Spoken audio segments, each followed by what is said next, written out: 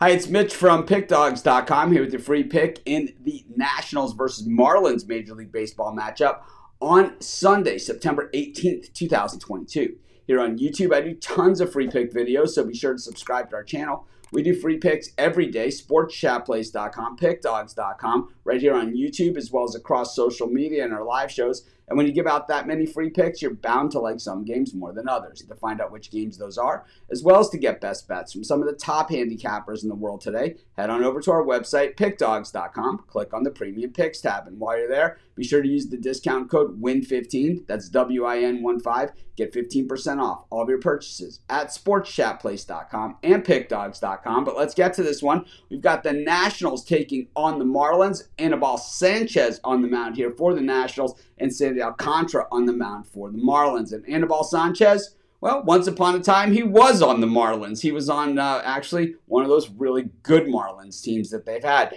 Meanwhile, Sandy Alcantara hopes to be part of the big changeover to another very good Marlins team as he leads a young, talented pitching staff. And boy, you know, all things considered, he certainly should get votes for the Cy Young Award, if not win the thing. I think he should have been the starter in the All-Star game this season as well, but that just didn't happen with it being in Los Angeles and them giving that start to Kershaw, even though Alcantara's numbers were clearly much better. The thing is that the Marlins and the Nationals, neither of these teams going anywhere this season, and, you know, I think maybe even another year away from really even being serious contenders, but I think the Marlins are a little bit more ahead of the Nationals because I think they have this core of good young pitching, and when you have that, well, you have a lot to work with because they have an abundance of it, and I think they'll be able to fill some holes by trading some of those players as well. I think Alcantara is just too dominant, and I think Sanchez, well, probably at the tail end of his career and very hittable at this point. I'm going to take the Marlins, and that's going to be my free pick.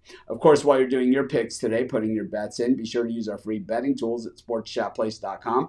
Our betting tools are 100% free, and the way they work, they show you just how often all the bets on the board today actually hit. Then they show you today's odds, and from there, you can assess the risk-reward, putting yourself on the bets that come in the most often and pay the most. And that's how you make money betting on sports.